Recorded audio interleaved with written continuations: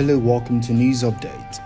China has reported the deaths of 3 people from COVID in Shanghai for the first time since the financial hub entered lockdown in late March.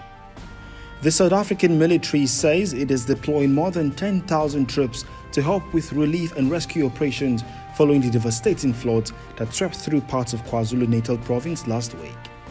More than 40 people have been arrested after violent clashes in Sweden, putting police and people angry at plans by a far-right group to burn copies of the Quran.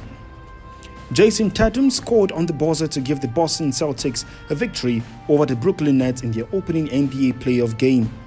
Bayern Munich are now 1 win from a 10th successive Bundesliga title after they sealed a comfortable 3-0 victory away against Arminia Bielefeld at the Schuko Arena to deepen the home side's relegation fears.